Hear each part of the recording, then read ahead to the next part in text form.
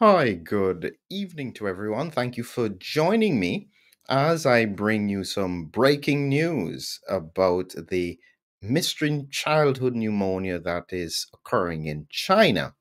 This is a very important topic because, as we know, China tends to have these things occurring there first before it spreads to the rest of the world. So, one of the questions is, could this just be a Chinese problem and it's unique to China? Or, similar to what happened in the pandemic, is this a trend that we're going to see occurring across different parts of the world? It's important to note that for me, I think that I've been very disappointed in the context of the pandemic, in that it seems that there doesn't seem to be a curiosity among the scientific community, and I'm trying to understand why. What I mean by that is, we had earlier in the pandemic, we had an outbreak across the world of childhood hepatitis, and there was no clear answer. Nobody seemed to link it to anything. There was an elephant in the room, but nobody would dare to connect the two. So it was left alone. Then we had monkeypox, and monkeypox spread across the world in a way that had never been seen before. And again, it's just another one of these things. I can't understand that approach to science. There should be a curiosity. Every stone should be turned in order to find answers. That's just my way of looking at it. It may be different for other people. And so, similar to what I'm saying here, is that when I see an unusual pattern, I would then try and see if I can make sense of it. So, this is just me trying to make sense of what I think is a very important point around this childhood pneumonia, because I think it could be relevant for the rest of the world. I'm going to take you through a few news stories and breaking news from Nature, which came out today. And then I'm going to share with you some ideas about chest x rays, some ideas about why I think that it's linked to the specific bacteria, Mycoplasma, as well as taking you through just some general ideas about Mycoplasma. So, this is actually quite an important area to cover. So, just hang fire with me as I try and break down a bit of the science. Understand that these are just my thoughts, and I am just a simple clinician who is interested in science. So, if you want to share in that bit of information with me, just hang around. So, let's start with the news story. So, this was in The Sun, I think, a few days ago, where it was talking about kids with chilling white lung syndrome overwhelming China hospitals, as doctors get 1,000 calls a day on mystery illness. And so they were talking about this white lung syndrome that seemed to be occurring at overwhelming hospitals across China. So, of course, other parts of the world, including the UK, are monitoring that closely. And it's effectively the WHO got involved and tried to get some more information about what exactly was happening in China, and was this relevant to the rest of the world. And one thing I will say, some people may criticize China, but I can say that when the pandemic started in Wuhan, initially there was some resistance with regards to China giving information. But once they started to share data, they shared remarkably valuable data. That was what allowed me to do some of my research around autoimmunity. So I appreciated that. And I hope that they would do the same in this situation as it continues to evolve, if it evolves at all. And so the question is, what really could be behind this abnormal pattern? So, this is the bit of information that has come out just today from Nature. So, you can see there today, the 27th of November, 2023. So again, they are asking the questions about scientists expected a surge in respiratory disease, but what is happening in China is unusual. And as I said, unusual patterns require us to look a little bit more closely as to what could be going on. That's just science. I can't understand why we wouldn't do anything like that. So, a little bit more from the article here is China was grappling with the surge in respiratory illness, including pneumonia in children. And so the World Health Organization wanted last week information about common winter infections rather than any new pathogens. And that's important so that people don't start thinking this is a new virus per se. I'll clarify that in a little bit. But the point being, these are similar pathogens to what had been driving infection in children in the past.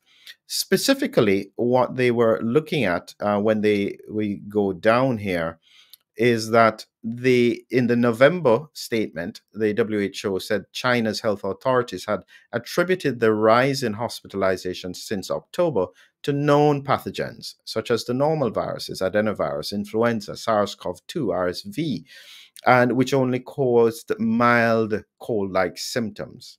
However, the admissions to hospitals in children since May, particularly in areas like Beijing, was mainly due to Mycoplasma pneumonia. It's a bacteria that infects the lung. And as they say, it's a common cause of walking pneumonia, a form of the disease that's usually relatively mild and doesn't require bed rest or hospitalization. But this is hitting children at this point. And one of the reasons why they were thinking that this was occurring was largely because, one, they were mentioning the concept of immunity debt, meaning that children weren't actually exposed to viruses as normal before. And therefore, now that they're seeing more viruses, there is an issue with regards to them being able to manage it.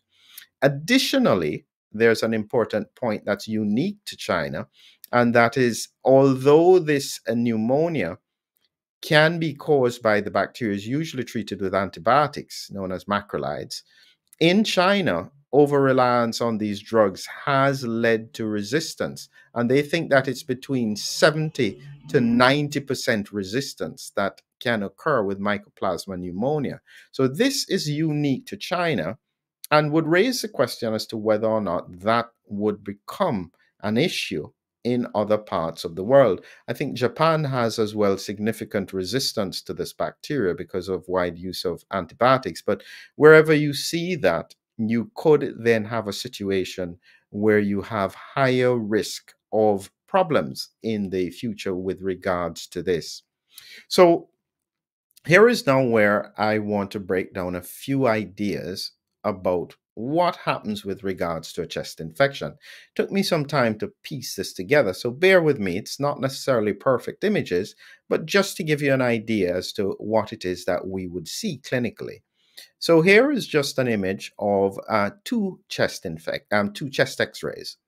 So here on the right, this is what we would call a normal chest X-ray. And here down the middle here, making this little bump here is a heart. And then on the both sides, the dark part are the lungs full of air. And then you have here just in front of it, these are the ribs, and up here are the clavicles. And that's essentially a normal chest X-ray. And down at the bottom here, this line represents the diaphragm on both sides. And just here is the stomach bubble. This is a typical chest X-ray. On this side, I had to find a chest X-ray. This is not a child, this is an adult, and you can see a bigger heart.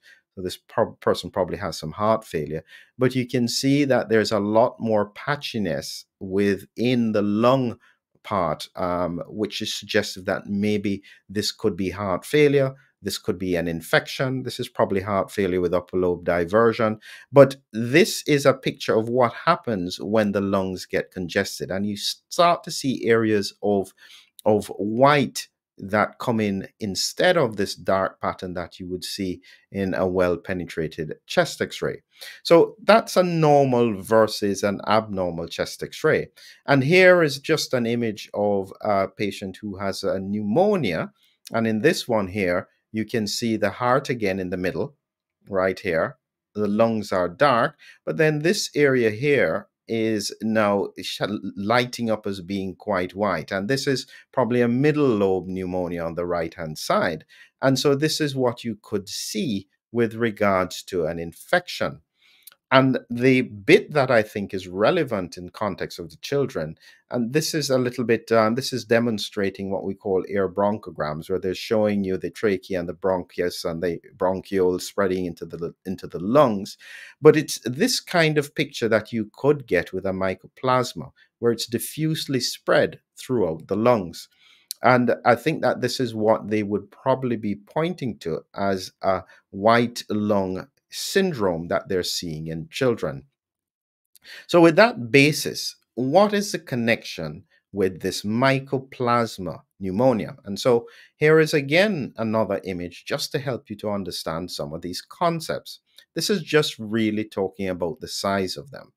So, here we have a virus, and you can see the size of a virus here is 0.05 to zero point 0.1 micrometers, and this here can only be seen by an electron microscope. A mycoplasma is a very small intracellular and extracellular bacteria, meaning that it can get inside the cells, similar to how a virus is, but oftentimes it's on the outside of the cells in the cilia of the respiratory epithelium. And you can see the size of it here is 0.1 to 0.5. So it's almost 10 times bigger than a virus. But when you compare it to a normal bacteria, which is 1 to 10 micrograms, micrometers, you can see that the mycoplasma is 10 times smaller than a bacteria. And compared to a normal cell, which is between 10 to 100 micrometers, you can see that the mycoplasma is pretty tiny compared to it. Now, this is not an exact size, so just imagine that this cell here, which would be a normal cell, is about 50 to 100 times bigger than this mycoplasma. And so it's a small bacteria, one of the smallest ones. It doesn't have a cell wall, which is part of the reason why normal antibiotics don't work against it. And it tends to attach to the lining of what we call ciliated cells. That means the cilia on the respiratory epithelium that sweeps mucus around. Now, this is the bit that I think is very important in the context of mycoplasma. And this is why I think we're now coming to what I consider the elephant in the room. Because why is this happening in children at this time? Immunity debt may be part of it, but I don't think that's the whole picture. Let's just look at a very important piece of information about how SARS-CoV-2 works. This is taken from a paper, SARS-CoV-2 replication in airway epithelium, requiring motile cilia and microvilli reprogramming. Essentially what the virus does, this is 6 hours, 24 hours, 48 hours. It binds on top of the mucus here. So this part here is mucus, binds to the cilia, which sweep the mucus along. It slides down, gets inside the cell, and within 24 hours, it makes these tiny microvilli grow into tree-like structures. And then that's how by 48 hours, it's able to just spread all the time. Now, you have to remember that the mycoplasma is bigger than these viruses, but similar to what the virus does, it attaches to these cilia. And additionally, I suspect that it can attach to the microvilli as well. So suddenly, if you have more microvilli lining these respiratory epithelium, it then gives mycoplasma increased chance of binding to it. And that's the bit that I think is very, very important. But is that just my idea? Is there any evidence that this occurs? So, of course, you know that I'd start looking to try and see if there is any connection whatsoever between mycoplasma and SARS-CoV-2 infection. And here we go. This is a paper that was published in April 2022, looking at the severity of co-infection of Mycoplasma pneumonia in COVID-19 patients. This is an important point because what they were going to find in that in this paper here, and I'll take you back to the paper. This is now showing you that of the co-infections that can occur, Mycoplasma pneumonia has had the strongest association with SARS-CoV-2. So they found that 7% of hospitalized COVID-19 patients had coexisting bacterial infections, and 14% in the ICU setting was with Mycoplasma being the leading bacterial pathogen. So there is a link to Mycoplasma and SARS-CoV-2. So now the question is, finally, as I come to that final point, how do I tie it all together? Here is the issue. We're starting to understand that it doesn't matter which vaccine you use, it seems to have an impact on mucosal immunity. Doesn't matter if it is a whole virus vaccine, an mRNA vaccine, a adenovirus vaccine, it impacts systemic immunity, that means in the bloodstream and the lymph nodes, but not as effective against mucosal immunity. What that means is that the lining of the airways are therefore predisposed to being infected by, by SARS-CoV-2. If you have that predispositions, there are two things that will happen. One, as I demonstrated with regards to the microvilli, the infections will occur. It will be harder for the immune system to clear it, and there will be more locations for mycoplasma to bind to. Additionally, the primary mechanism of SARS-CoV-2 is to inhibit interferon. So any cell it goes into, it blocks the interferon response, which is normally an important part of that response against viral infections. Why would that be relevant in the context of mycoplasma? Well, mycoplasma is one of those few bacteria that also is responsive and targeted by interferon. And so the combination of widespread SARS-CoV-2 infection, even if it's mild, with bacterial overgrowth and immune suppression from recurrent infections could predispose to significant mycoplasma breakthrough infections. That's my thought on it. Now, I may not be right about this, but one thing is for certain, the evidence is pointing to the fact that mycoplasma is likely to be an issue. And two, we're having circulating recurrent infections in highly vaccinated regions. I think that this is a problem. As I mentioned before, it's a risk.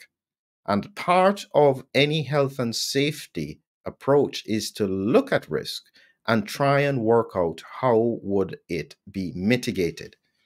Not sure how we will get to herd immunity in this context, but there needs to be a strategy to address what is a growing global problem with regards to immunity not being as adequate as it ought to be. The mechanisms for that we can argue about, but one thing is for certain, we still have a big challenge ahead of us with regards to solving what is a serious problem, and it requires all of our minds to work together, not just arguing about any specific ideology. I hope this was valuable. Have a great evening. Thank you.